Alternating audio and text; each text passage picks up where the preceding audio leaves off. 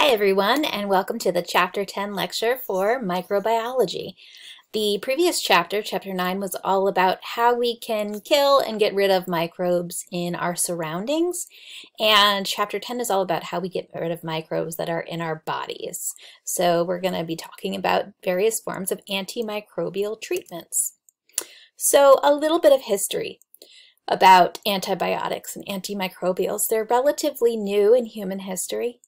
So infectious disease used to be a major killer of people, particularly very young people. Infants and children oftentimes died of childhood illnesses, which now we think of as commonplace and you just go take an antibiotic for, or that we have just eradicated through vaccination. So we've really, through antibiotics and vaccines, done an amazing job at reducing the amount of death and disease from infections. So the first antibiotic really that was discovered was penicillin. Salvarsan on this list, this is just a list of discovery of different antibiotics throughout the 1900s. Salvarsan I don't really count that one. It was arsenic based, so it was super toxic. It was just basically like drinking arsenic. So it doesn't really count. Penicillin was really the first selective toxicity, and we'll talk about selective toxicity. Penicillin was discovered in 1928, but it wasn't actually developed for use in people until the 1940s. Just goes to show how long it really takes from discovery to use in people, because it has to be studied, it has to be manufactured and mass produced, it has to go through like clinical safety testing.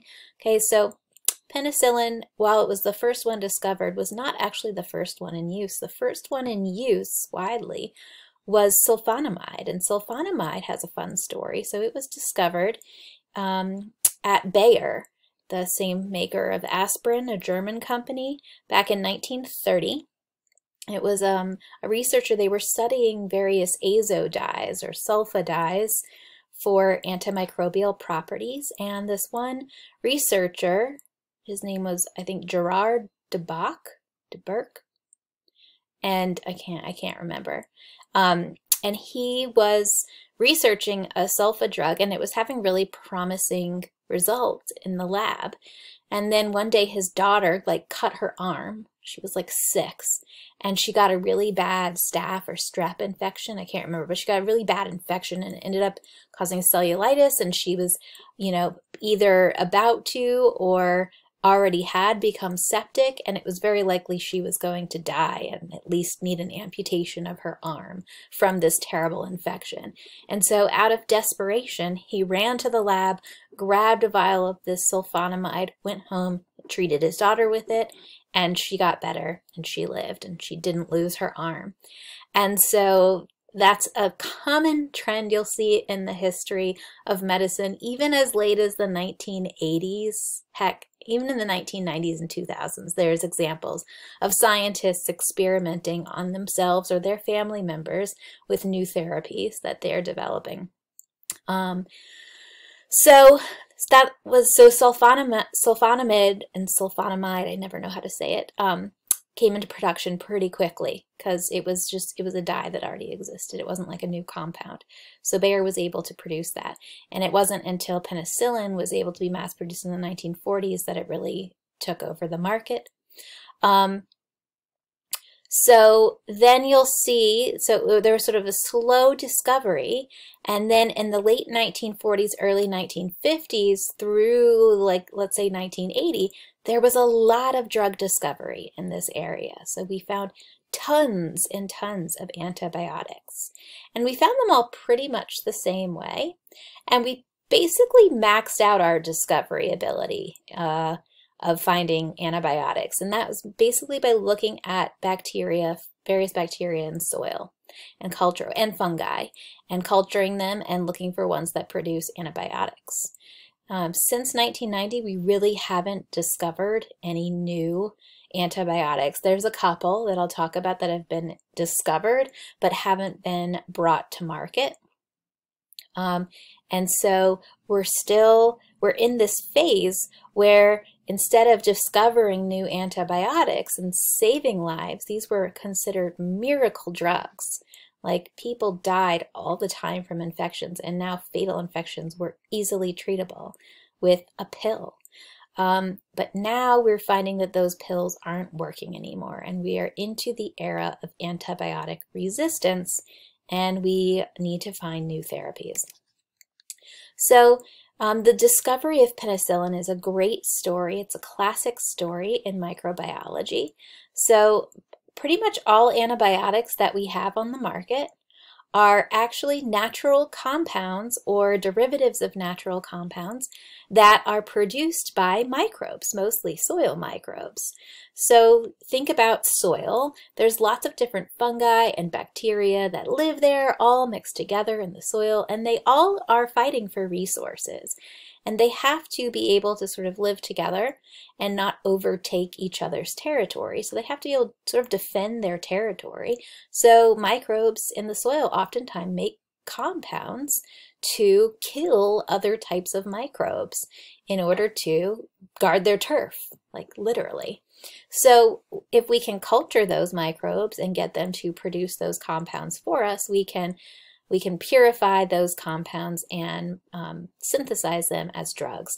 And that's how the first drug discovery, antibiotic discovery, really was made, and that was by Alexander Fleming in 1928.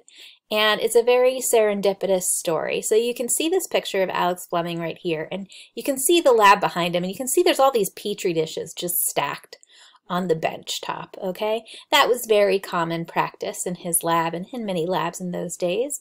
They, you know, he was culturing bacteria, he was studying staphylococci, and he had them plated on these petri dishes. Then he just left the plates like on the table. They were closed, but there was a window near these plates, and he left it open over the weekend. And he came back on, you know, Monday and found that some of the plates had become contaminated with fungus, that there was fungus growing on the plate. And remember, fungi mold, like fungus molds, they have that fuzzy look to them, so they look different than the way bacteria grow. And what, you know, he could have done is just been like, oh, drats, these are contaminated, and just thrown them away, right? But he didn't, because he's a scientist, and scientists are very skilled at observation. And so what he did was he looked at the plates and he thought, that's interesting. In the area where the fungus is growing, there seems to be a zone around the fungus where the bacteria don't grow. That's odd. And that maybe the fungus is producing something that's inhibiting the growth of the bacteria. And so he got together with some chemist friends, and together they were able to isolate the compound that was made by the mold. The mold was called Penicillium. That was the genus of the mold species, and so the drug, they called it penicillin.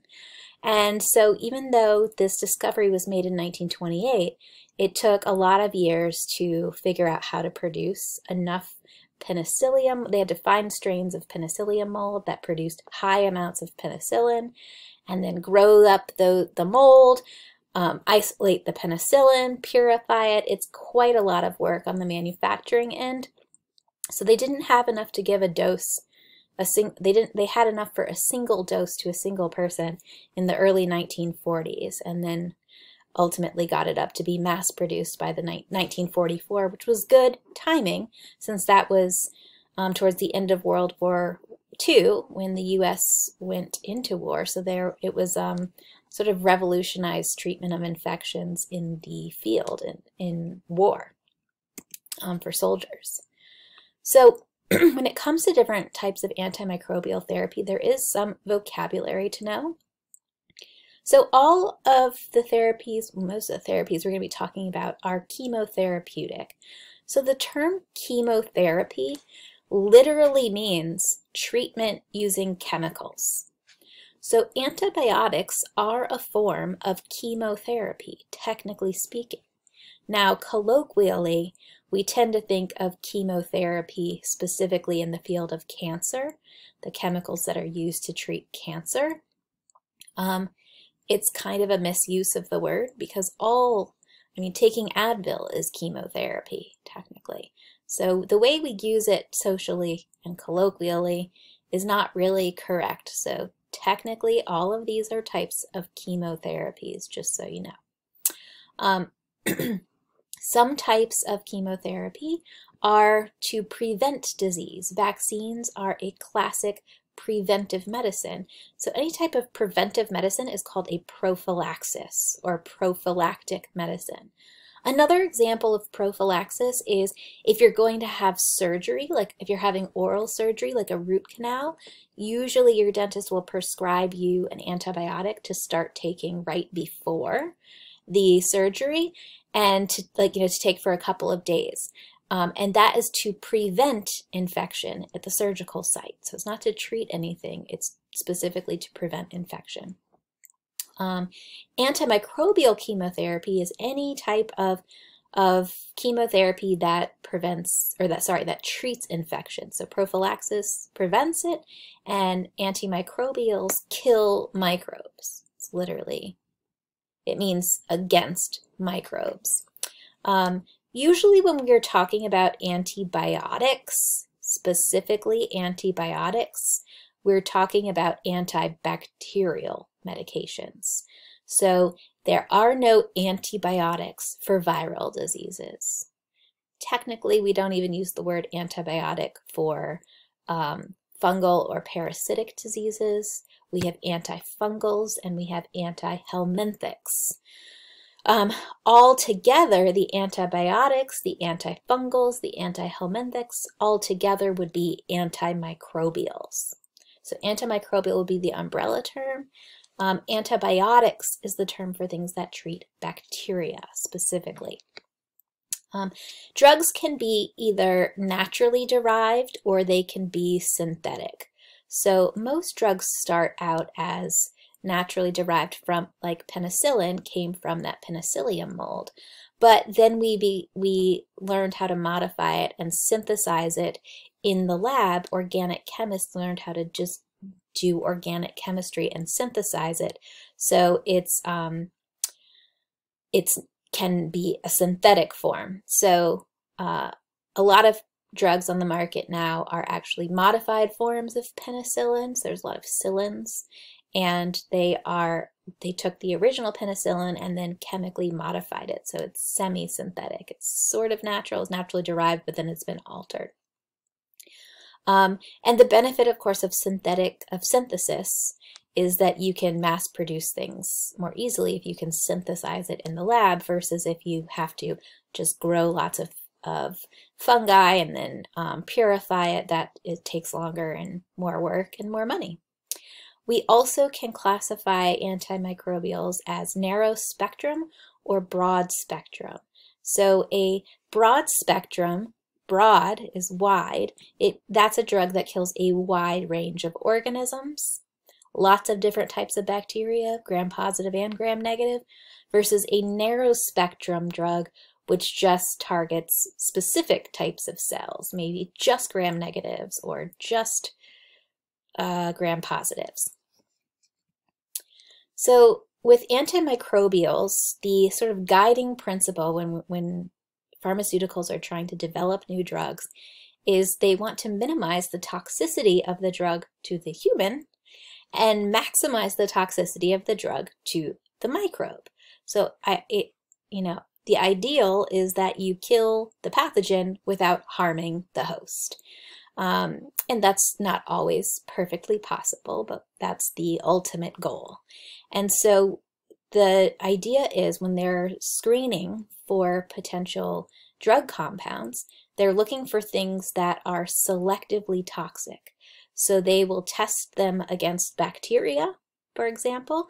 If they kill the bacteria, great. The next thing they do is they test them on human cells and see, are they toxic to human cells in a dish? And if they are, well, then they scrap that one. It's no good. It's just toxic to everything. What they want are compounds that are toxic to bacteria, to pathogens, but not toxic to human cells. So we call that selective toxicity. It's easier to do with bacteria because bacteria are prokaryotes and humans are eukaryotes. So there's a lot of differences in our cells. There's a lot of we have very different shaped enzymes and proteins and metabolic pathways. So there's more things to sort of target there. Antivirals and antihelminthics are harder to make. Antivirals, because viruses really have very few parts that are specific. They target our host cells, and so it's very hard to just find a drug that works that's only toxic to the virus and not the host cells. And then with helminths are eukaryotes, so their proteins and enzymes are very similar, much more similar to ours. So it's hard to find drugs that selectively are toxic to worms, but not humans.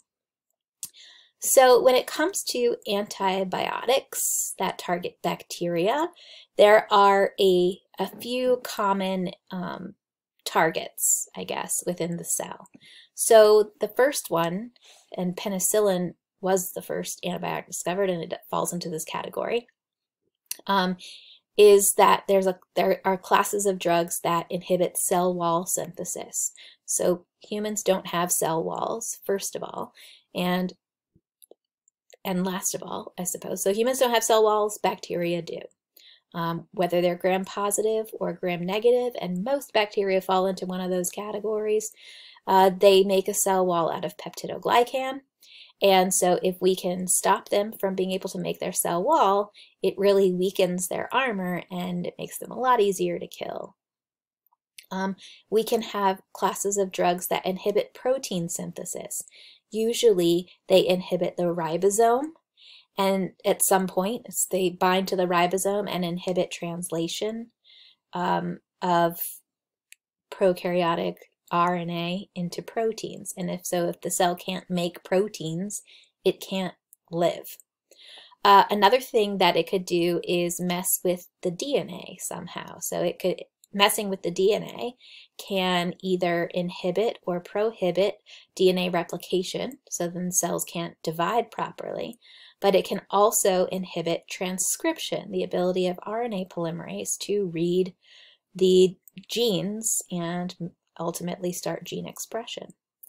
A fourth class are drugs that inhibit certain enzymes that are part of metabolic pathways that are unique to prokaryotes that eukaryotes don't have.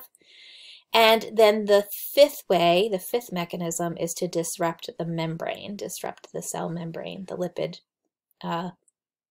bilayer. So the first class that I mentioned are the cell wall inhibitors, all right? So mechanism of drug action here is cell wall inhibition. And these are a class of drugs called the beta-lactam antibiotics. And beta-lactam is just the name of this chemical structure, this yellow square-shaped part of the molecule. All right, that's in chemistry called a beta-lactam ring. So you'll notice that all of these different classes of drugs all contain this beta-lactam ring in their structure. And that beta-lactam ring is recognized by this enzyme called transpeptidase. And transpeptidase is important for building the peptidoglycan layer, the cell wall of bacteria. So remember, peptidoglycan, it's carbohydrates that are linked together by peptides. And that cross-linking, that linking of the carbohydrates with the peptides, is due to this enzyme called transpeptidase. And so transpeptidase goes along making these cross-links. Well, the beta-lactam drugs, they covalently bind to the transpeptidase and permanently inhibit it, and permanently knock it out of action. And so then, from then on, the bacteria have no way of synthesizing peptidoglycan. If they don't have peptidoglycan, they can't use it to build their cell wall. And if they don't have a cell wall, they're very prone to rupture from osmotic pressure. So that is how penicillin and all of its descendants work. So some other drugs, I do want you to know put a star next to penicillin. I definitely want you to know that penicillin is a beta-lactam drug.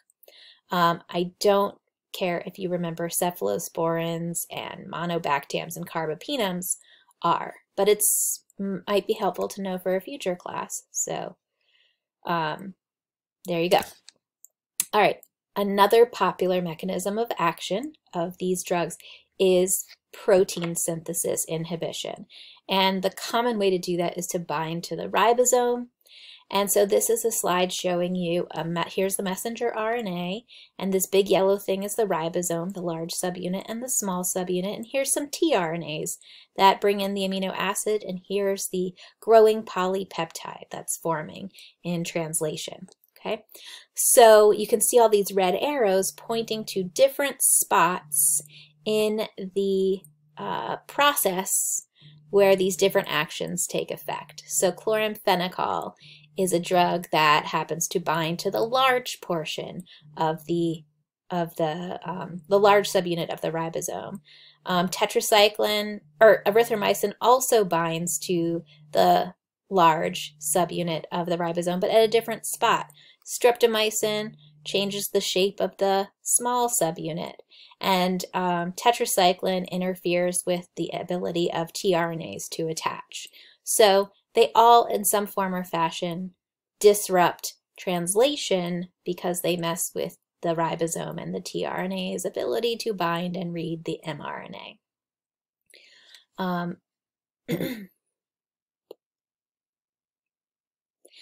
And I do have this question here, any exceptions to selective toxicity? So the reason that these are selectively toxic is because these compounds selectively bind to and recognize the 70S ribosome. They do not bind to or inhibit the 80S ribosome. Remember, prokaryotes have 70S ribosomes. Eukaryotes have 80S ribosomes. So it is selectively toxic. But if you recall, eukaryotes do have some 70S ribosomes. Where? In their mitochondria, and if they're a plant, in their chloroplasts. But for us, in our mitochondria. So there is some evidence that some of these antibiotics do cause mitochondrial toxicity, as decided that some of the side effects of the drug are due to the toxicity to mitochondrial ribosomes. Still, the sort of risk-benefit outweighs the toxicity of the drug. Sulfonamides, the class that was discovered by the German researcher at Bayer who gave it to his daughter, which, by the way, I forgot to finish that story. So, so he discovered it in 1930. I think it was in production by 1931. In 1935, no, in 1944, I think, 1940s, somewhere in the 1940s, before the end of World War II, he won the Nobel Prize for the discovery of sulfonamide. This was before penicillin was available. So sulfonamide was still the only antibiotic on the market. He won the Nobel Prize, but he wasn't allowed to accept it because Germany was boycotting the Nobel Prize, because a few years earlier, the Nobel Peace Prize had gone to someone who was like anti-Nazi.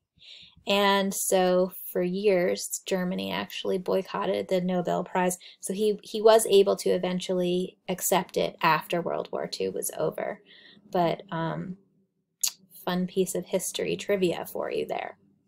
Okay, so the way that sulfonamides work is they actually block the synthesis of folic acid. So folic acid is needed for DNA synthesis. We can, as humans, we don't actually have a pathway to make folic acid. We just get it from our diet. In fact, pregnant women have to take folic acid supplements to make sure that they're able to make plenty of DNA for the reproducing cells in the fetus. But bacteria have a special metabolic pathway that is not found in human cells. So they have enzymes that are unique to them, and sulfonamides bind and inhibit those enzymes. And so basically it causes the bacteria to starve. They can't make DNA properly. So those are sulfonamides for you. Some other classes, fluoroquinolones. These two, fluoroquinolones and rifampin, are drugs that bind to the DNA, or actually to DNA polymerase. No, take it back. They block DNA in some form or fashion. So fluoroquinolones, they bind to the bacterial version of topoisomerase. Remember, that's the one that spins like a top, so it unwinds the DNA. And so it prevents the DNA from unwinding, so it makes it hard to replicate the DNA because you can't unwind it. If you can't unwind it, you can't get replication started. Rifampin, or otherwise it might lock it in place so that you can't keep going and opening that replication fork. Rifampin binds to RNA polymerase. So RNA polymerase comes in to do transcription, and then rifampin binds to it, and now it's stuck. It can't do anything. It can't do its job. So if you can't do gene expression, you can't live. And so that's how those two things work. They interfere at the DNA level. And then lastly, we have polymyxins or colistins, which are membrane disruptors. And I'll be honest, I don't understand exactly how they are selectively toxic. I will look into that and get back to you in a live session.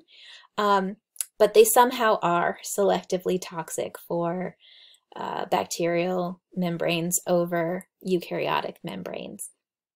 And so they can interact with the lipids in the bilayer and disrupt it, very similar to what we saw with soaps and detergents, surfactants.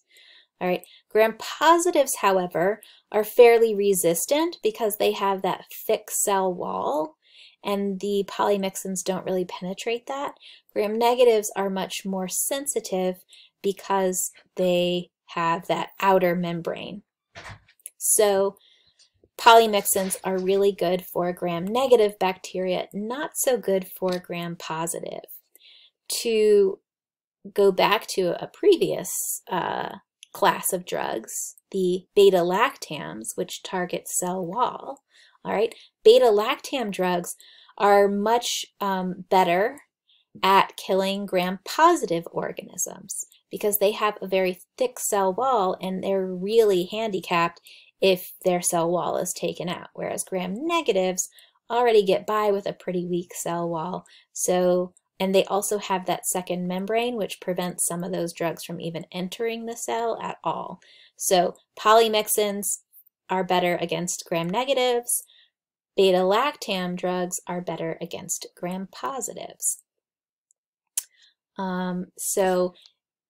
Just to carry this out to a clinical situation, I think I told a story once where my daughter had an infection in her lymph node, and they did a culture and sensitivity test. They drained it and then cultured the bacteria, and they did a gram stain, and that was the first test they did as soon as they got the sample and found that it was a gram-positive bacteria. So sometimes just knowing whether it's gram-positive or gram-negative can inform the doctors on which drugs are a good or bad choice. You don't need to necessarily know the species to start presumptive antibiotic treatment. So that brings us to the sort of spectrum of effectiveness of different drugs. So there are some drugs that are broad spectrum, they're effective against more than one group of bacteria, and others that are narrow spectrum, they target very specific bacteria. So if you don't know what's causing an infection, a person comes in, they have all of the signs of infection. They have a fever, they have redness and swelling, and they have high white blood cell counts, but we're waiting on culture and sensitivity results. So in that time period, a lot of times doctors will start treating with a broad spectrum antibiotic like tetracycline.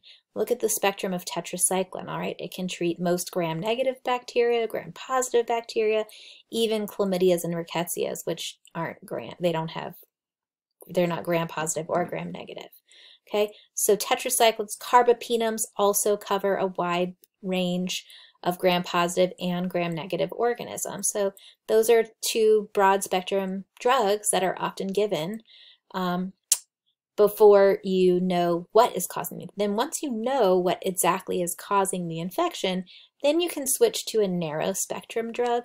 Ideally, you want to treat patients with narrow spectrum drugs because remember, antibiotics are not, while they are selectively toxic for bacteria versus the host cells, they're not very selectively toxic of different bacteria cells. So they kill not just the E. coli that's causing an infection, but they'll kill a whole bunch of good bacteria as well. So to minimize the casualties of your commensal bacteria, you will always want to try to use narrow spectrum drugs when possible. So it's not uncommon for initial treatment to begin with a broad spectrum antibiotic and then continue treatment with a narrow spectrum antibiotic.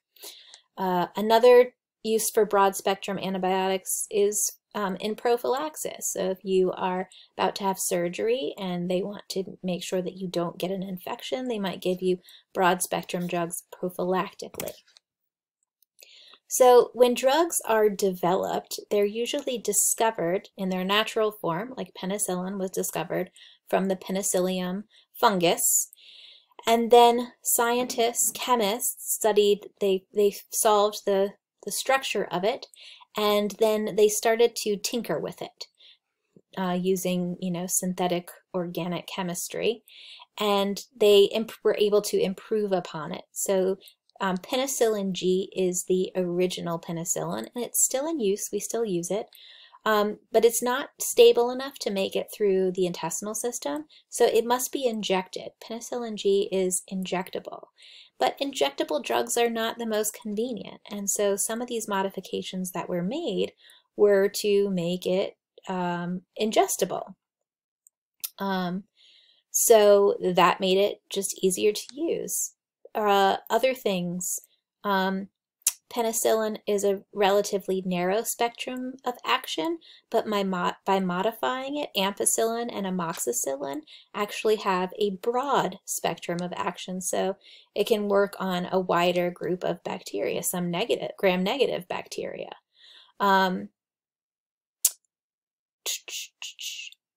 That's where, yeah. Oh, and there's also, we're going to talk about different bacteria having resistance to antibiotics, and since penicillin was the first in use, it was one of the first types of resistance that bacteria developed, was penicillin resistance, or resistance, the ability basically to cut these molecules that contain beta-lactam rings. And so some of these modified forms are able to, they're sort of invisible to those defenses of bacteria. So they are resistant to bacterial resistance, if that makes sense. So antibiotic resistance is a huge, huge problem. And it's directly related to biofilms, which we've mentioned previously. So biofilms form, communities of bacteria get together and they form these biofilms, which are dense populations of microbes. They can contain multiple types of microbes, multiple species, and they contribute to antibiotic resistance in a couple of ways. For one, they tend to be antibiotic resistant just because they're so thick, and it's hard for antibiotics to fully penetrate the biofilm and kill all the bacteria.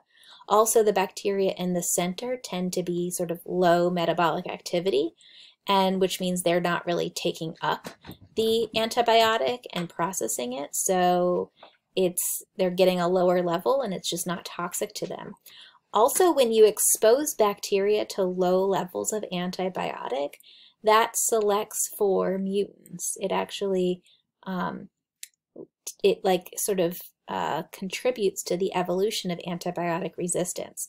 And so low-level exposure in the middle of this biofilm results in mutations for antibiotic resistance. So then you get an antibiotic resistant bug, and now it's available to continue reproducing, to spread, and now you have antibiotic resistance.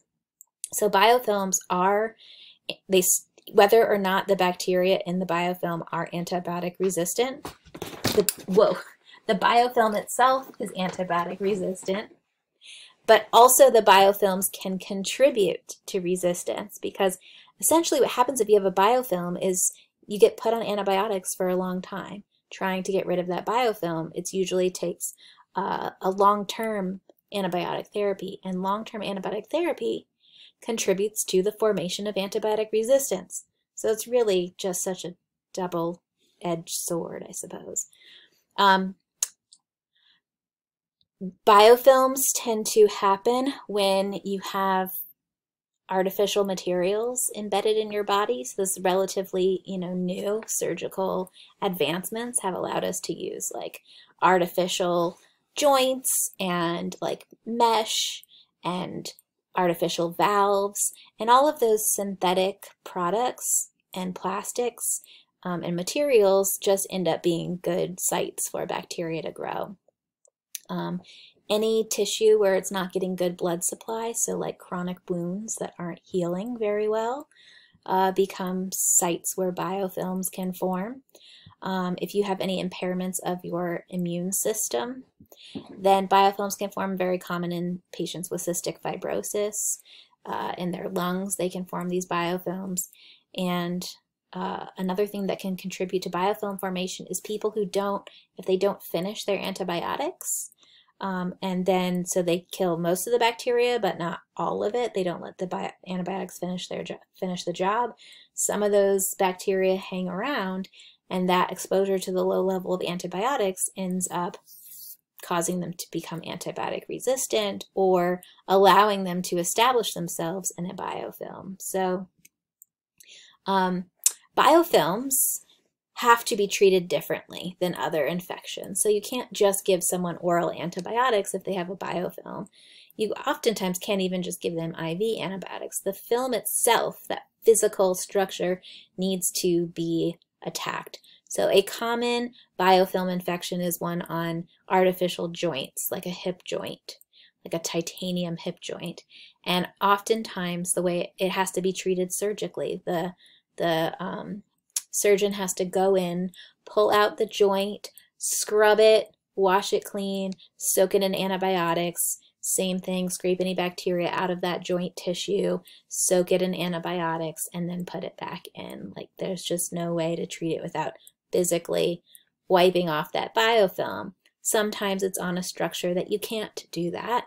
So there is some research into using various enzymes that actually break up some of the sticky material that holds the biofilm together. But it's kind of a double-edged sword, because antibiotics can lead to the formation of biofilms, but you also kind of need antibiotics to treat biofilms. So it doesn't always work out great. So antimicrobial resistance is a huge, huge problem. Call it drug resistance.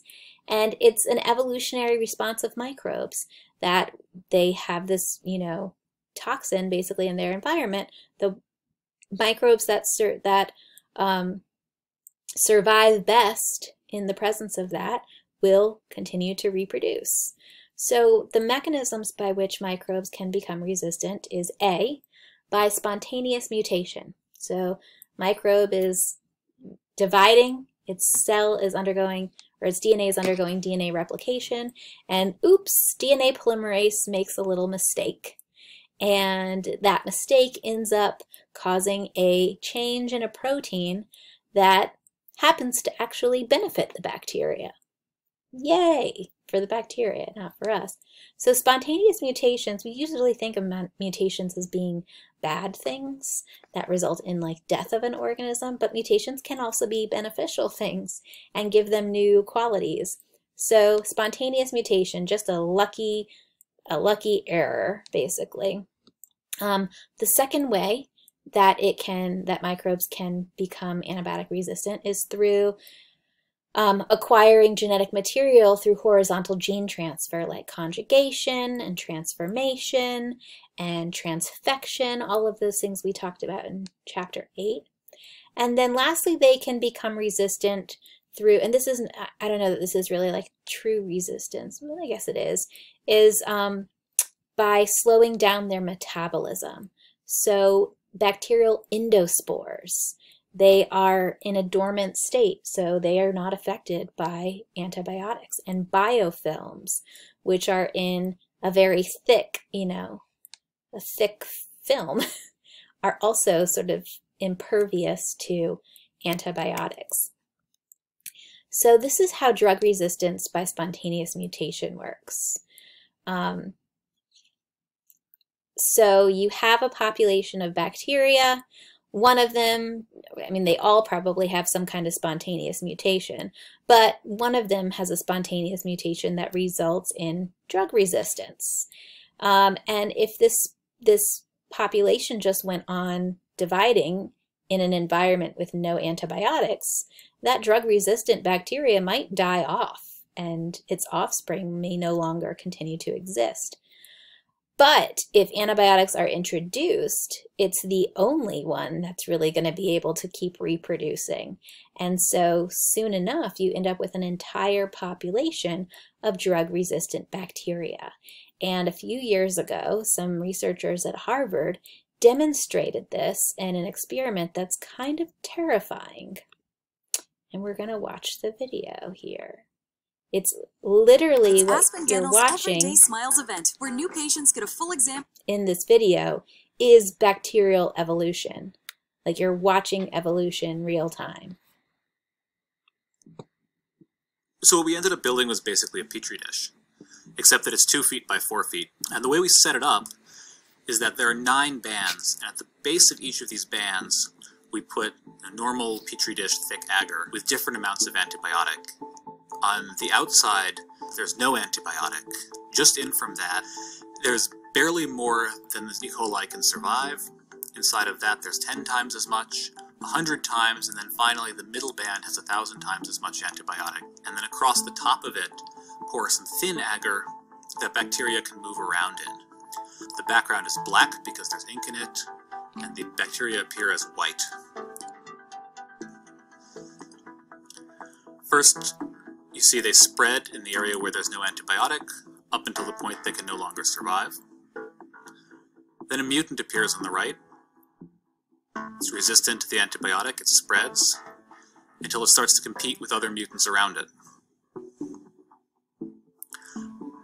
When these mutants hit the next boundary, they too have to pause and develop new mutations to make it into 10 times as much antibiotic. And then you see the different mutants repeat this at 100.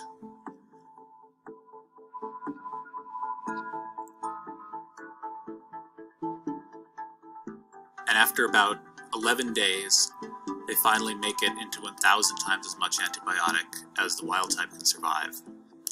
And so we can see by this process of accumulating successive mutations that bacteria, which are normally sensitive to an antibiotic, can evolve resistance to extremely high concentrations in a short period of time. In 11 days. It took 11 days for them to become, to build up resistance to 1,000 times concentration of a drug that they were sensitive to a few days earlier. So just before I move on, just want to take a moment to talk about those words sensitive and resistant. Sensitive, if a bacteria is sensitive to an antibiotic, that means it gets killed by it. If it's resistant to an antibiotic, it means it doesn't get killed by it. So those bacteria were all essentially these green guys, and there was one red guy in the mix, and we actually got to see that red bacteria continue to evolve and proliferate. So another way that bacteria can obtain drug resistance is through horizontal gene transfer. So all the different ways that they can trade their DNA like Pokemon cards. So remember, bacteria have plasmids. They very often have plasmids, these extra bonus pieces of DNA. So in this picture here, these green guys, Here's the chromosomal DNA, and here's a plasmid, and that yellow piece on the plasmid represents an antibiotic-resistant gene, or an R factor. The whole plasmid is called an R factor, a resistance factor. And so bacteria, here you can see all these bacteria are doing conjugation. They're mating, and they're giving their resistance genes to each other. So in this diagram, the green bacteria represent good bacteria, bacteria that are normal residents of our gut. And the red bacteria represent pathogens. So sometimes what happens is you have an infection with a pathogen, and while that pathogen is in residence in your gut, it might pass on some genes to your gut microbes, but also your gut microbes can pass on genes to the pathogen while it's there. And your gut microbes oftentimes become antibiotic resistant through the use of antibiotics. You get sick, you take some antibiotics. And it behooves you, in a way, to have antibiotic resistant normal flora, because they're the good guys. You don't want to kill them off when you're sick. But the problem with that is that then those good guys, these green normal flora, can conjugate with pathogens and give them that antibiotic resistance. And then when you spread your disease, you're spreading now antibiotic resistant pathogens. So there's just way too much conjugation. They're very promiscuous bacteria, and they just spread these things like wildfire. So that's conjugation. Another way that genes can be transferred is through transformation. Transformation is not pictured here, but remember that's when microbes go fishing in their environment, so they can just pick up plasmids that are just, swimming around in the extracellular fluid. And then the third way is through transduction, and transduction is when a phage transfers DNA. So a phage may infect a pathogen and then accidentally trap some of that pathogen DNA and then go infect some other cell, and then it starts producing a toxin. So, and in this case right here, notice that that little piece of toxin DNA has been incorporated into the bacterial genome. It's not in a plasmid, it's in the genome. So now it permanently has that toxin production. Okay, so those are the three ways of horizontal gene transfer: conjugation, transformation, and transduction. So this is really a very big way. So mutation, yes, that happens, and we increase the rate of mutation when we use too many antibiotics, but we also get a lot of resistance from horizontal gene transfer, from resistant bacteria giving that resistance to other bacteria. So how is it that bacteria can be resistant to drugs? Like, how do they resist? What's the mechanism? So there's 5 different ways that bacteria can resist drugs. The first is that they are able to destroy the drug. They have some enzyme that can literally chew it up. And that's what this little shark is an animation or an illustration of. So it's going nom nom nom nom nom. So if this little orange diamond represents the antibiotic drug, one thing that bacteria can do is find enzymes or evolve enzymes that chew up that drug. And that's what beta-lactamase does. Beta-lactamase is also sometimes called penicillinase, and it chews up beta-lactam drugs like penicillin. It can just chew them up, so then they don't work anymore. Another thing that bacteria can do is they can change the permeability and otherwise stop letting the drug in. So that's what's being illustrated by this guy over here saying, "You shall not pass." All right, so the permeability of the membrane changed so the drug can no longer get in. It just bounces off. Another thing that a lot of bacteria have are these multi-drug resistant pumps. They're literally pumps that once the drug comes in, the pump can just pump it back out, just spit it back out. And that's illustrated by this little ninja guy right here The drug goes in and he just kicks it right back out. Pow. And then number 4, having an altered binding site. Bye, puppy. So if for example, penicillin binds to transpeptidase, that's the enzyme that it inhibits. But if a bacteria changes the shape of transpeptidase so that penicillin no longer binds to it, then it'll be resistant to penicillin. And then lastly, some bacteria can just find an alternate pathway.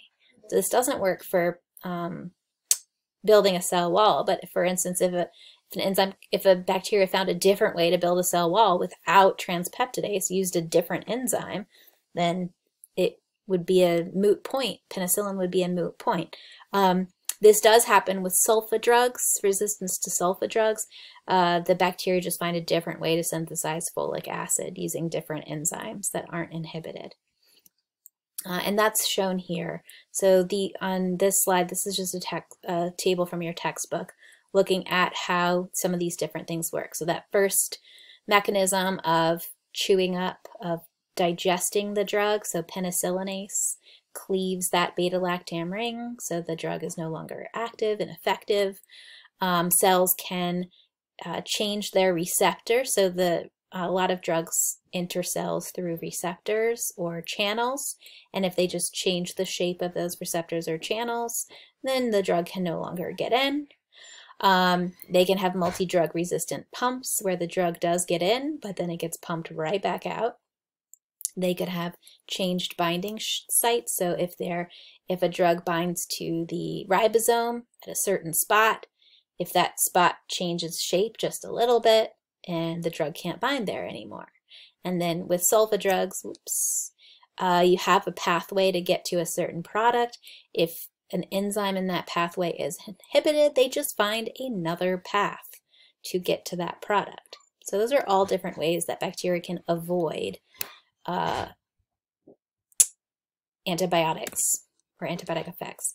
So antibiotic resistance is an urgent problem, or maybe we could say was an incredibly urgent problem before the pandemic in 2019. So in early 2019, the CDC issued, they issued their first threat report in 2013, and then they reissued it again in 2019, outlining all of these potentially catastrophic antibiotic resistant situations. And the problem is that we have more and more antibiotic resistance, and yet we still have no new antibiotic drugs on the market. And it's partly because antibiotics are not really very economically lucrative, and it costs a lot of money to develop drugs and to do clinical tests and clinical trials. And antibiotic resistance is an increasing problem, but it just hasn't reached that threshold point where people are willing to throw lots of money at it. It's killed a lot of people, but not enough for people to really invest in it, unfortunately.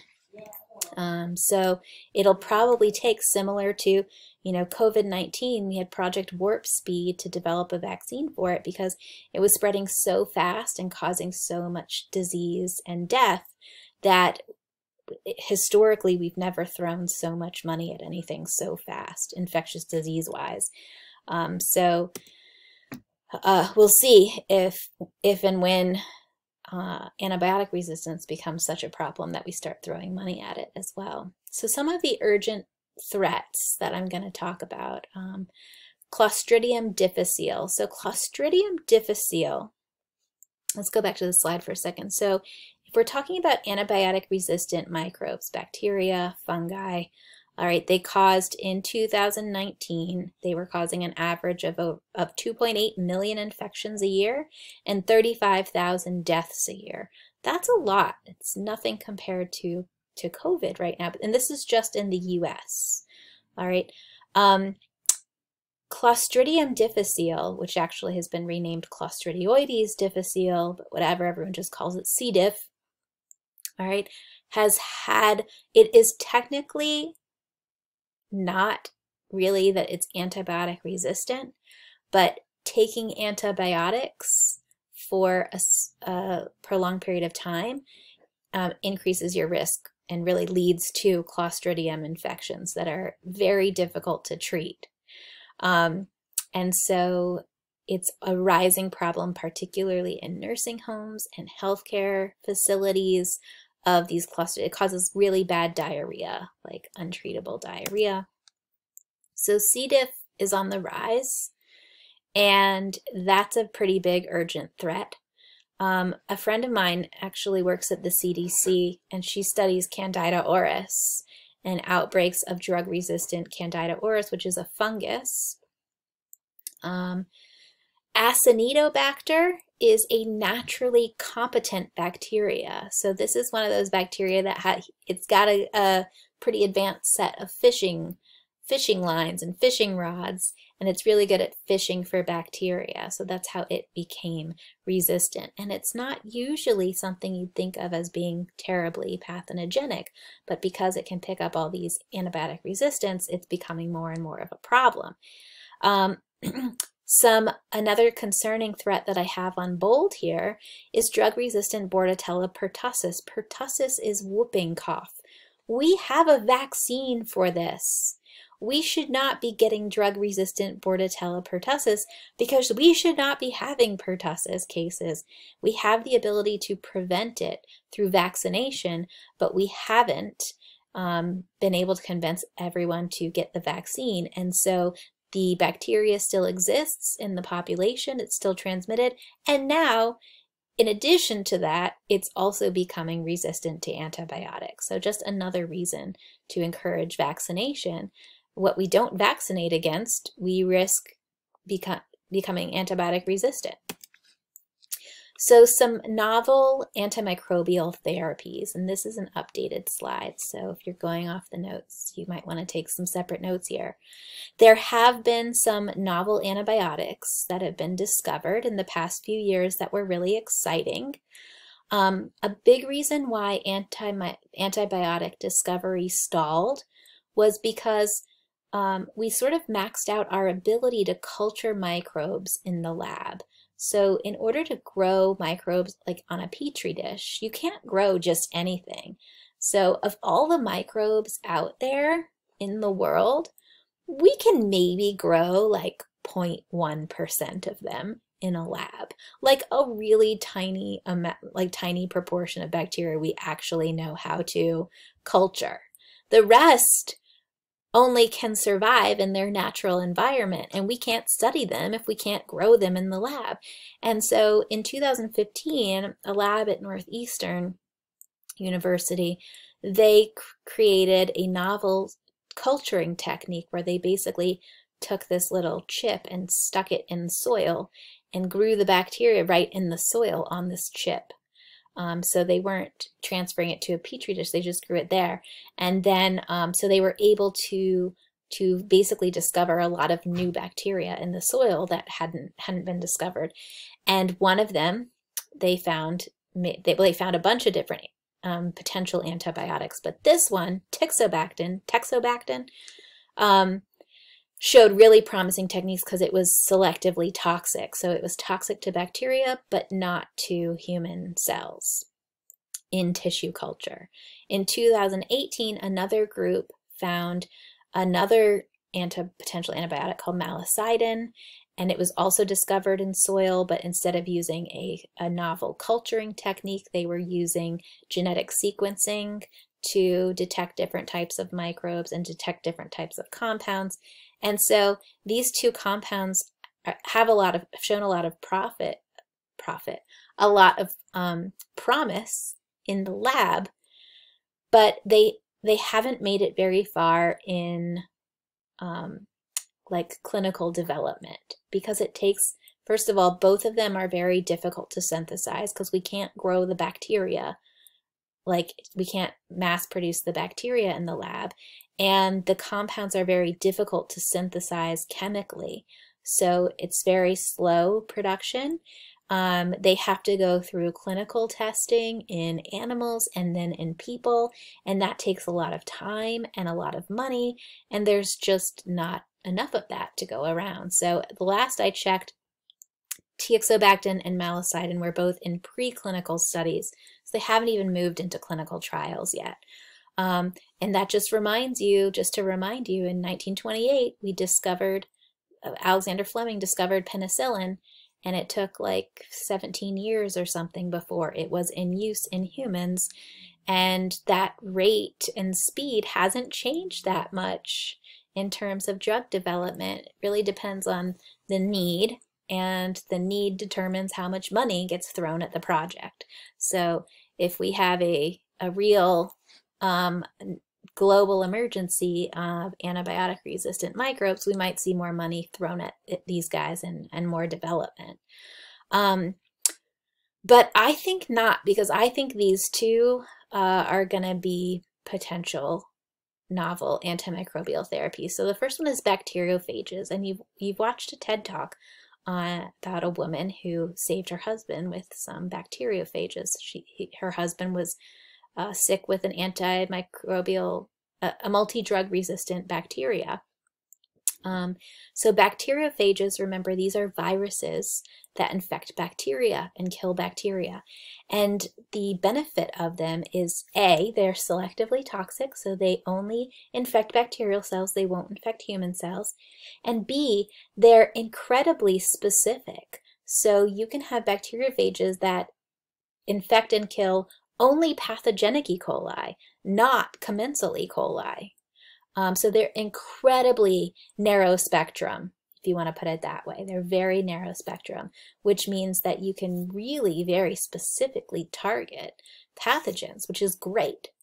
The downside to them, there's a couple of downsides. One, they are actively proliferating and evolving things, and we don't have any other drugs on the market that can evolve like that. So they're kind of risky as a therapy because they can evolve on their own.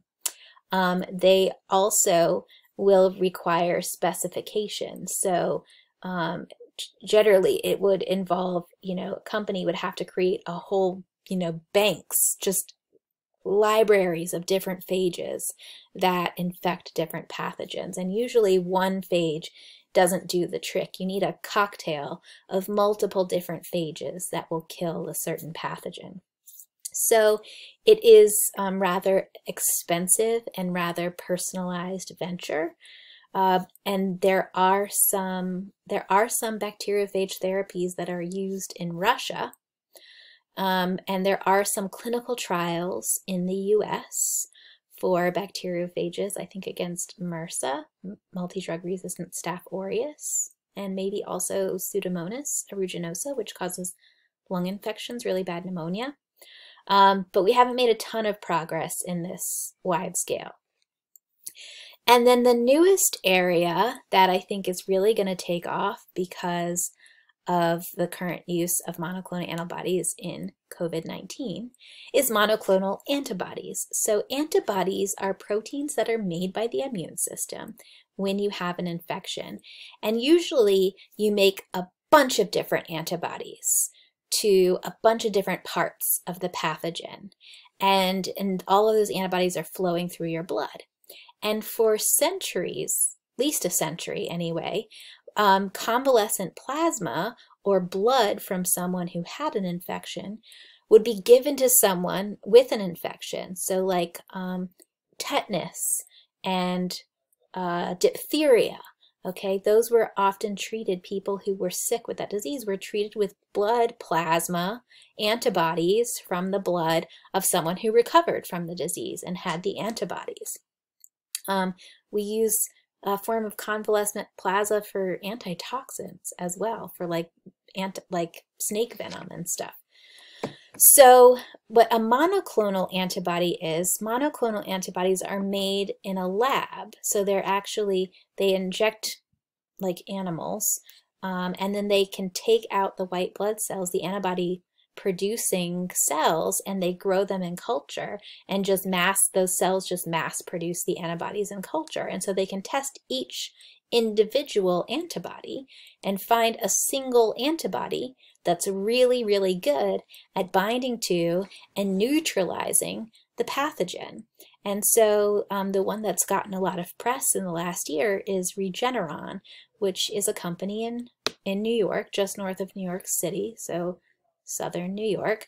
And their monoclonal antibody against COVID-19 has really been helping people survive. So it's really, it's given to people who have COVID-19, who are having symptoms and have maybe severe disease, but before, it works best before it's really severe. So someone who maybe has mild symptoms early on, but has high risk factors, I think we're like the classic people who would receive monoclonal antibodies. And basically the antibodies bound to the virus particles and prevented them from infecting cells and gave the immune system sort of a head start and a fighting chance. So they're not permanent. They don't stay in your body. They're short term. They stick around maybe for a month or two. And they just kind of help the body buy the body a little bit more time, buy the body's immune system a little bit more time. So Regeneron's monoclonal is called, I think I can say it, bamlanivimab. It's such a mouthful that I've heard in a podcast I listened to that doctors just call it Bam Bam. It's the name of the monoclonal antibody against COVID-19. So there are other infections that there are monoclonal antibodies that have been in clinical trials for development, for MRSA, for Pseudomonas, for a lot of these pathogens that are on that urgent list. And I think that now they'll probably take off since Regeneron has been approved and used with great success. I think more funding might go into those therapies. It's very, how do I put it? So if a monoclonal antibody were to stop working, you could pretty easily just find another one. So the way that these are developed very systematically in the lab is that if resistance evolves to one, they can just there's sort of an infinite number of antibodies that can be produced by living things, by cells. And we've just learned how to stimulate that in a petri dish and then be able to isolate and purify those antibodies. So my vote is that in the future, monoclonal antibodies will become more popular. One of the downsides to them is they do have to be injected. So a lot of times they have to be given in hospital, though I know with Regenerons, I think they have gotten to the point where they can be injected at home. So, and there's other injectable medicines like insulin and hormone injections that people do themselves. So it's not unreasonable, but could be that someday you get an infection and you can't take a pill. You have to go to the pharmacy and get yourself some syringes and a vial and inject yourself with monoclonal antibodies. But so that's where antibiotics are. The other side is the side of prevention, right? So, and I want to say prevention through fostering our good microbes, our friendly microbiome. So we can do that and nourish our microbiome by either helping to repopulate it, by consuming good bacteria in the form of foods or supplements, and also by feeding the bacteria we have with bacteria food. And so some of the nutrients in our diet are actually not beneficial to our cells. They're beneficial because they benefit our bacterial cells. So a lot of fiber, a lot of soluble fiber in food. Fiber is a nutrient that's really healthy for us, but we don't actually digest it. Our bodies, we don't have the enzymes needed to digest fiber, but a lot of our microbes do, and they take that fiber and they digest it into other molecules that actually make our guts healthier and make our gut cell reduce inflammation in the gut. Okay, so probiotics are living microbes found in foods and beverages. Like yogurt contains live active cultures of bacteria. Kefir is another one. Kombucha is a become more and more popular. Those all contain, they all actually contain, I mean, you're drinking a bacteria culture, basically. Prebiotics are nutrients in food that feed your good bacteria. So things like fiber. And fiber is found in lots of whole grain foods, whole grain breads, legumes, beans, fruits and vegetables. So this idea of promoting healthy gut bacteria to reduce your risk of infection is so popular that we've actually started treating disease with other people's microbes. We've been doing microbial transplants. And where do all the microbes in your body live in a high concentration? In your large intestine, in your poop. And so there is such a thing as fecal matter transplants, or really now I think it stands for fecal microbiota transplants, where it literally is a poop transplant. So somebody is a poop donor, and they take the stool from that donor and they basically blend it up in a blender, and then they stick it up the patient's into their large intestine, using like a colonoscopy, a colonoscope, and they basically spray that donor poop in there so they can repopulate the intestine with good microbes. It's actually a treatment for Clostridium difficile, for recurrent C. diff infection. In fact, when they did the clinical trial for this, they did a clinical trial where they treated the placebo group the control group got antibiotics, and the treatment group, then the other group got these fecal microbiota transplants, and the fecal transplant group did so well. They recovered at such a high rate. They actually had to stop the trial and offer the fecal transplants to the people who were in the control group, kind of similar to in the vaccine trials for coronavirus.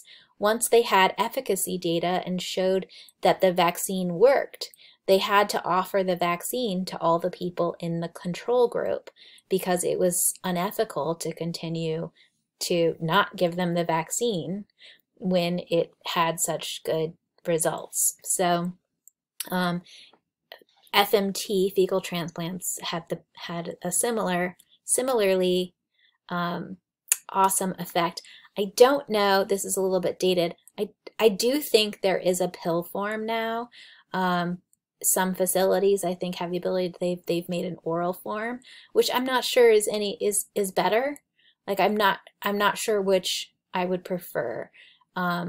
Somebody's poop sprayed up my butt, or somebody's poop put in a pill that I have to swallow. Neither one sounds very appetizing and fun, but at the same time, I'm such a nerd and think it's so cool to repopulate my microbes with a healthy dose of microbes that I think I could swallow it. But yeah, there's more and more understanding that we are gaining of the importance of the microbiome, that I think fecal pills, I don't think they'll be called that. I think we'll learn more about the bacteria in feces that are so beneficial, and then we'll make probiotic pills, not from poop, but from bacteria cocktails of bacteria that we culture, that we just originally discovered in poop.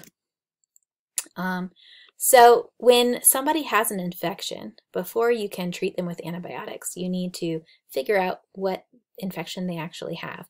So you need to know the identity of the microbe that's causing the infection, and you need to know if it has any resistance. So is it susceptible or sensitive to drugs, or is it resistant to them? And then you also need to know the condition of the patient, because some drugs, while it might work to kill the bacteria, might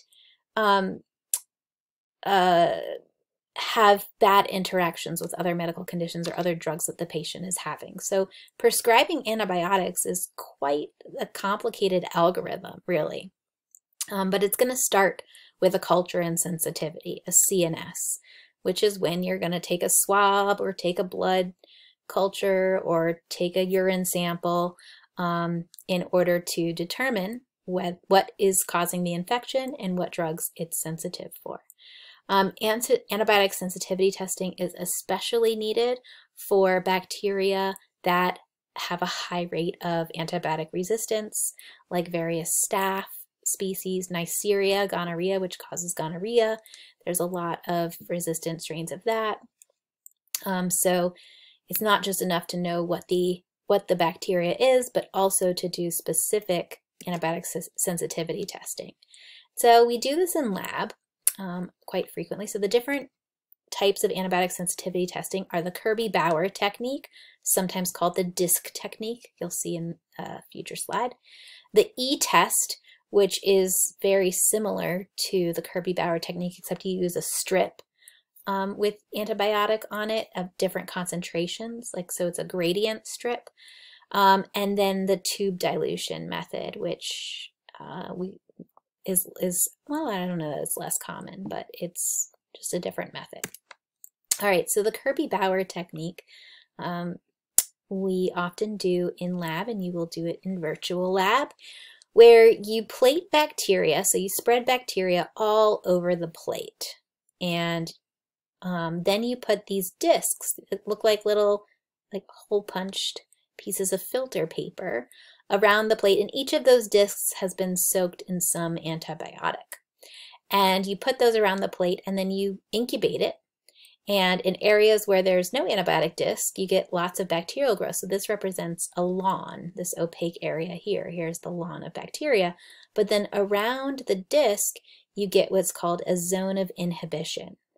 The zone of inhibition is the region where no bacteria are growing because the antibiotic is actually leaking out of this disc into the culture, the surrounding culture, and inhibiting bacterial growth. So the larger the zone of inhibition, the better that antibiotic works, or the more sensitive the bacteria is. So a large zone of inhibition means the bacteria is sensitive. A small zone of inhibition means that it is resistant. So in this one here, a very large zone of inhibition, and we would say that we would use the letter S to indicate that this bacteria is sensitive to this antibiotic enrofloxacin, but it is resistant because it has a very small zone of inhibition around oxytetracycline.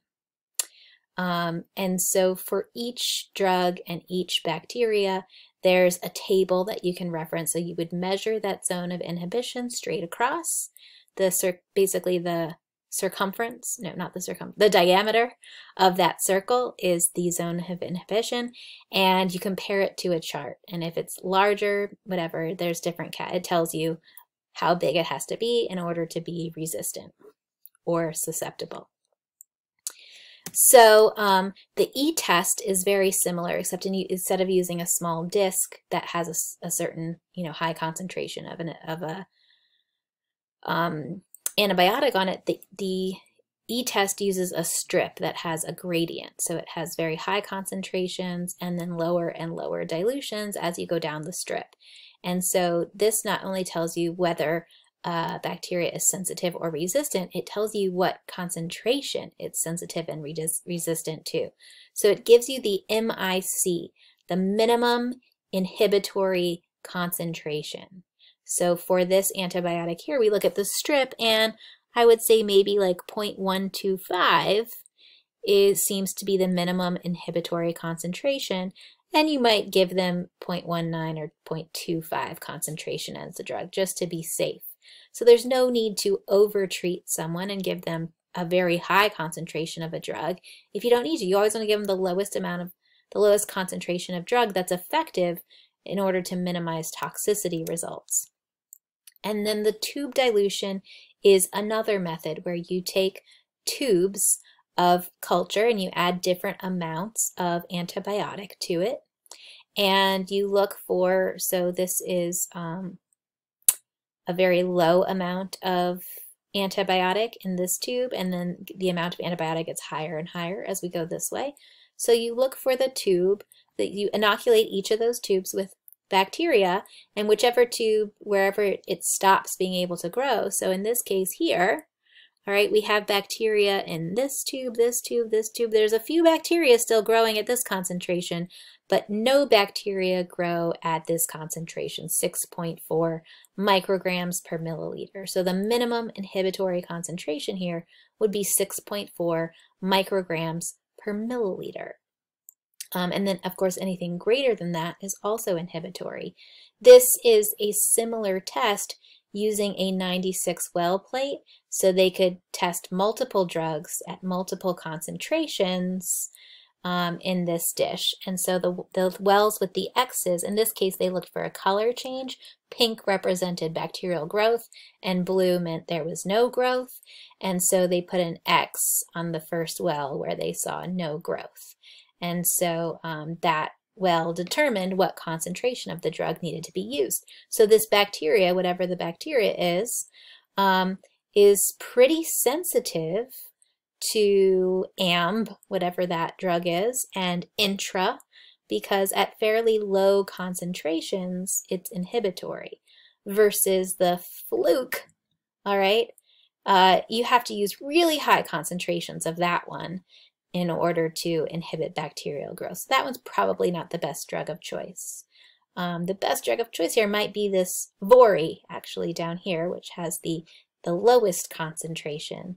That's the lowest minimum inhibitory concentration, the lowest MIC. But the choice of drug is going to be more complicated than that, because we need to know what the side effects of all those drugs are. So the MIC is the minimum inhibitory concentration. You find it by making lots of tubes that have different concentrations of antibiotic and adding some bacteria to each of them, the same amount of bacteria, and whichever ones the bacteria does not grow, that you don't get proliferation of bacteria, then that's the minimum inhibitory concentration. It doesn't mean that that is enough to kill all the bacteria, though. So the minimum inhibitory concentration is often just bacteriostatic. You're inhibiting growth, you're not necessarily killing. And so in all of these tubes here, we don't know if that concentration is microbistatic or microbicidal. And if we really want to kill bacteria, we want to have it be a microbicidal concentration. And so we check microbicidal effect by taking a sample. So we take a sample of this from this tube here where it looks like bacteria, there's no bacterial growth. All right, but we check to see if any bacteria are still alive by transferring some culture from this tube into a fresh tube with no antibiotics. So these tubes here have no antibiotics. And when we transfer a little bit of culture into these tubes, we find that at these 3 concentrations, we are still getting bacterial growth. So in these 3 tubes here, the bacteria aren't dead, they're just static, they're not growing. But in this tube here, when we transfer it to fresh culture, we don't get any more growth. So at this concentration, we've actually killed the bacteria. So this would be the minimum bactericidal concentration versus this one, which is the minimum inhibitory concentration. All right. So when we're prescribing drugs, when prescribers are prescribing drugs, we have to take into effect also the toxicity and the side effects of those drugs. So we calculate something called the therapeutic index. And the therapeutic index is the toxic dose divided by the minimum inhibitory concentration. So the toxicity, what dose is toxic to the person, all right? So pretty much all drugs will, they're toxic at some concentration. So ideally you want drugs that have a high toxicity dose. In other words, you have to take a large amount of it in order for it to be toxic. And you want ones that work at a very low concentration. So ideally you want the minimum inhibitory concentration to be low.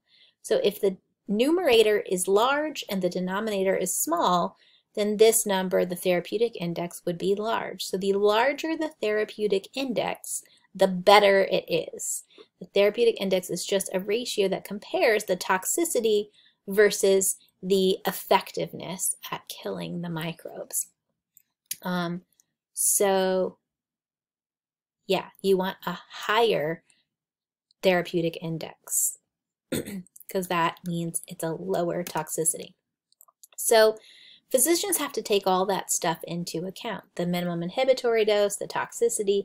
They also have to take into account things like drug allergies, other conditions that would cause them to have negative effects to a drug, any other medications that they're taking that might have drug interactions, any issues with liver or kidney function, because your liver and kidney are the ones that metabolize these drugs.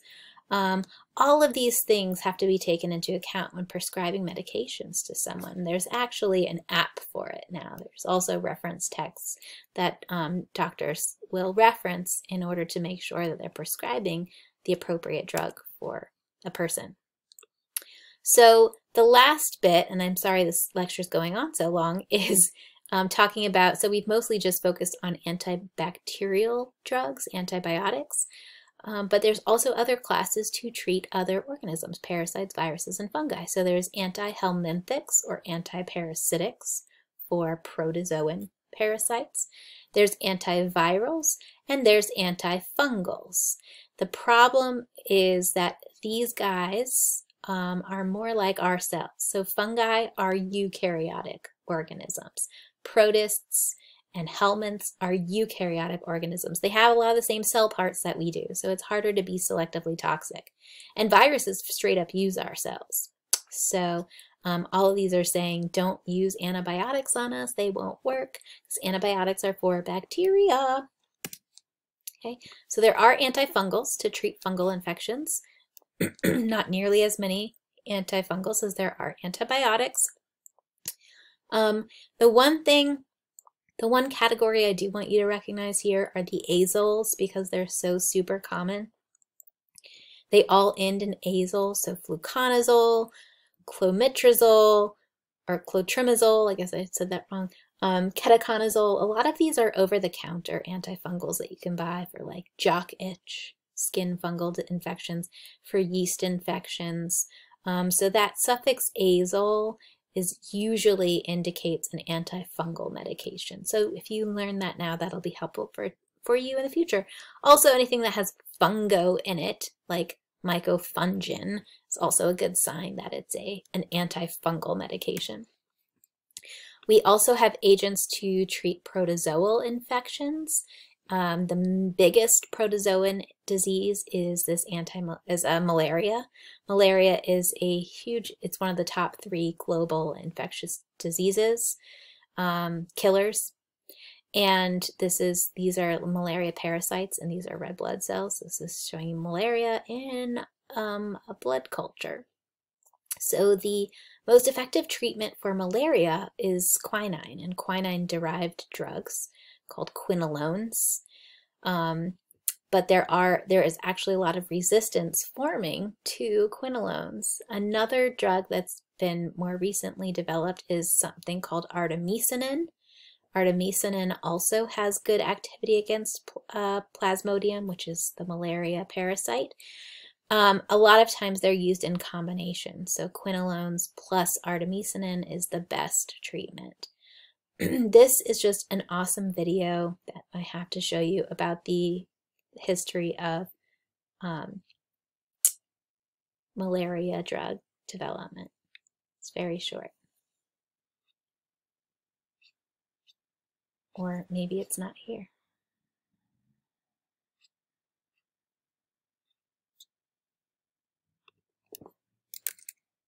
I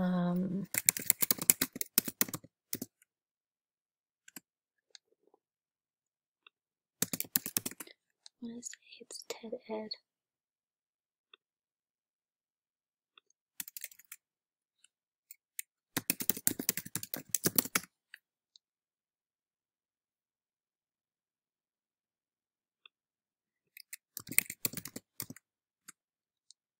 Here we go.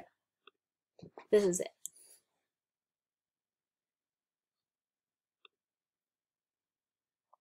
NPR, not TED. From a fish stick to a lipstick to a hand-sized plate, use a little square and not more. The word malaria comes from the Latin for bad air, because physicians used to think the disease was caused by toxic vapors rising from marshes. But malaria isn't caused by vapors, or a bacteria, or a virus. It's caused by a tiny parasite, one that stows away in the salivary glands of a female mosquito, and when that mosquito bites a person, the parasite invades the body, causing headaches and fevers that can be fatal if left untreated. When another mosquito drinks an infected person's blood, some of the parasites can hitch a ride to their next host. Europeans had no defense against malaria until the 1600s, when a Jesuit priest in Peru encountered cinchona, a medicinal plant used by the native people. Its bark, ground up, could ward off malaria, and some claimed it could do much more. But this quinine, as it was called, was extremely bitter, so British troops in India mixed it with carbonated water, sugar, lime, and alcohol, creating the gin and tonic. In the 20th century, scientists began to develop anti-malarial drugs, some based on the chemical structure of quinine, and the drugs worked for a while. Then the parasites began to evolve resistance, first in Southeast Asia, then in South America, and then Africa. Back in 1962, as the Vietnam War escalated, North Vietnamese fighters started dying of drug-resistant malaria, and Mao demanded that Chinese scientists solve the problem. They studied ancient texts and thousands of traditional Chinese herbs, and found that an extract of sweet wormwood, a plant that had been used in Chinese medicinal teas for 2,000 years, could kill malaria parasites.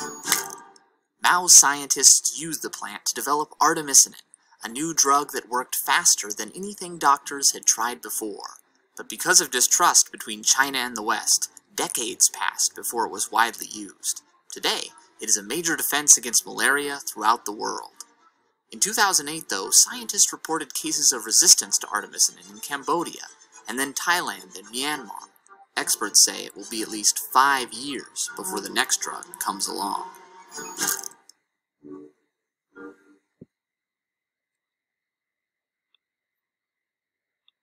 So, a little fun history for you. The invention of gin and tonic was a malaria prevention.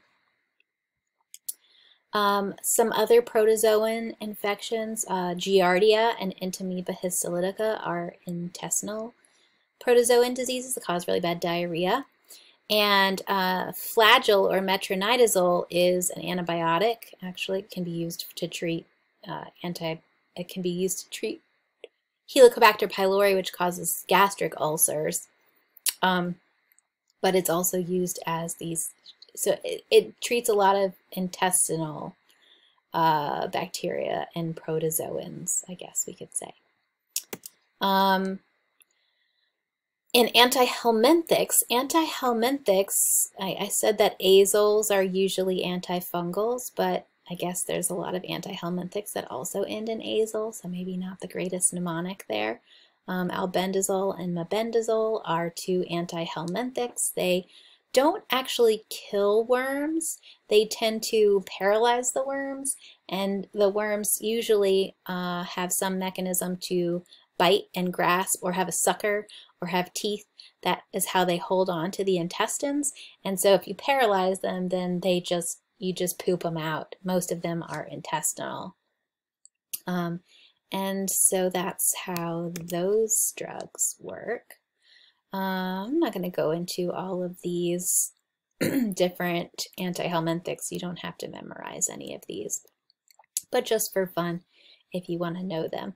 But again, helminthic infections, not terribly common in the developed countries, in humans anyway. Your pets, though, you might recognize some of these drugs as veterinary medications that your pets have taken.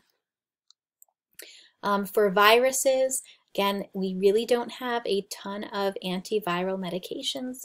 We do have some for herpes viruses and for HIV that we'll talk about more specifically when we talk about those viruses. But really there's very few good antiviral therapies. So the best treatment we have for viruses is, of course, prevention through vaccines. We have vaccines for a number of different viruses: measles, mumps, rubella, smallpox, chickenpox, polio, hepatitis A and B, human papillomavirus, rotavirus, rabies, and now we can add SARS-CoV-2 to the list as well. And also Ebola. We have an effective, and yellow fever. Actually, there's several on here that I haven't included. So vaccines are incredibly effective, but they're very expensive to develop and they're not profitable because you essentially, the idea is to use them once and then people don't get sick. So it's really hard to get the money to develop vaccines. But as we've seen this year, if you have enough money, you can make things happen. Vaccines can be developed. It's not really an impossible task if you have the money to do it. Scientists are very capable of doing it. So that's where we're at with treating virus infection. So here's a list of the good antiviral drugs that we have. And you'll notice that on this list we have HIV, influenza, these are okay. They're not great drugs for influenza. We do have acyclovir is a great drug for herpes viruses. And then we have some that work against hemorrhagic fevers and respiratory syncytial virus, but not great. So really not a lot of antiviral drugs here, but the way they work is either they block virus entry by binding to the surface proteins, or they inhibit nucleic acid synthesis. And these often have toxic side effects because they usually inhibit our nucleic acid synthesis as well. And a lot of HIV drugs fall into this category. So another thing that has to do with antibiotics is they do oftentimes have side effects. They're not perfectly selectively toxic, so you will have side effects. Sometimes it's something like an allergy, an allergic response. And we'll talk more about allergic responses in the next unit and how they form, but they form through exposure.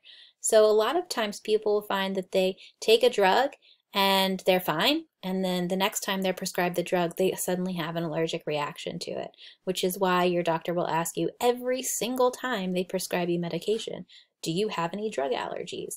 And you might be like, I told you for the 100th time, but they have to ask every time because they can develop at any time. So it's always a relevant question. Another very common side effect of antibiotics is diarrhea due to disruption of the intestinal normal bacteria, the normal flora, that can result in disruption of digestion. But another thing that can happen from another effect of killing off your normal flora, your good microbes, are superinfections, basically. So some of the good microbes get killed off and some of the other good microbes overgrow. And when they're overgrown, they're not really good anymore, I guess is one way to put it. So very common superinfections are yeast infections and C. diff, Clostridium difficile. Actually, a lot of people are carriers of C. diff. It doesn't cause them diarrhea or discomfort, but when you take antibiotics, you kill off other microbes and it allows the C. diff to overgrow. And then you're kind of stuck. Yeast infections are very common, particularly in females, vaginal yeast infections after taking antibiotics, because it kills normal flora of the vagina and that changes the environment, and the yeast that normally live there, they just get to overgrow. Some antibiotics also can be toxic to organs in the body, particularly the liver and kidney, which process those drugs. So this is just a slide showing you what a superinfection is. I'm going to move. So this table on the left here just lists a variety of different side effects that can be caused by different drugs. So it's something that doctors and patients as well need to be aware of if they're taking a medication, to look out for those different side effects. So you don't need to know any of those, but in case you're curious, there's the table for you to look at. And then on the right here, it's showing you what happens in a super infection. So you have some infection, maybe you take some antibiotics, and the antibiotic destroys a whole bunch of microbes around it, and then the one that doesn't get killed, like yeast, don't get killed by antibiotics because they're fungi, and so all the bacteria around them die, and then they have all this room to grow. C. diff happens to just be sort of naturally resistant to antibiotics, and so all the other microbes in the gut get killed, and now C. diff can overgrow. And that's what a super infection is. A super infection is really just an overgrowth of bacteria that are, or fungi that are already there and have been able to overgrow. So the issue with antibiotics is that they lead to antibiotic resistance, and this has been a huge problem. So we have really contributed to the problem. We found antibiotics, but then we overused them, and that has contributed to antibiotic resistance. And so over the past decade or two, there's really been a huge push to reduce the amount of antibiotics that are used by doctors. Once upon a time, antibiotics were just given as sort of the cure-all, like, oh, you have a headache? Here, just take this antibiotic. So a lot of times they were being prescribed even when they really weren't effective. And so we've been overusing them. They have done audits of antibiotic prescription use and have found that sometimes up to 75% of prescriptions that are given out were not for bacterial disease, they were for virus infections. Now, there can still be good reason to give someone antibiotics if they have a viral infection, because some viral infections can be followed by secondary bacterial infections. So like a lung infection, sometimes if it's viral, you might be given antibiotics not to treat the viral infection, but to prevent secondary bacterial infection. But you can't treat a virus infection with an antibiotic. In some countries, not the US, but in some countries, people can buy antibiotics over the counter. They don't need a prescription. And so then it's really willy-nilly people treating themselves with antibiotics. Another common practice in the country is people not finishing their antibiotics and saving them and then self-prescribing later on and taking leftover antibiotics. And then there's also the issue of using antibiotics in the food industry. So we grow cattle and chickens in very high and dense populations where disease spreads very easily between them. So instead of waiting for all of the cows and chickens to get sick, which they inevitably will because of their living conditions, they're instead just given antibiotics in their feed to prevent them from getting sick so that they can grow them in these very dense populations.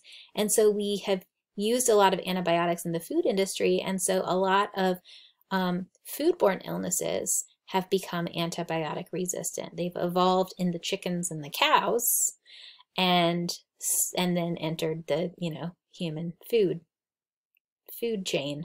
So yeah,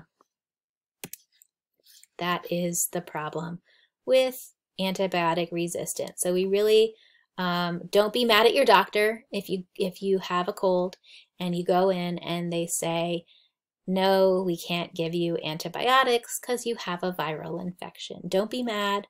It's not that they're refusing to treat you. They're actually trying to protect you from infections with antibiotic resistant microbes and just reduce the evolution of those.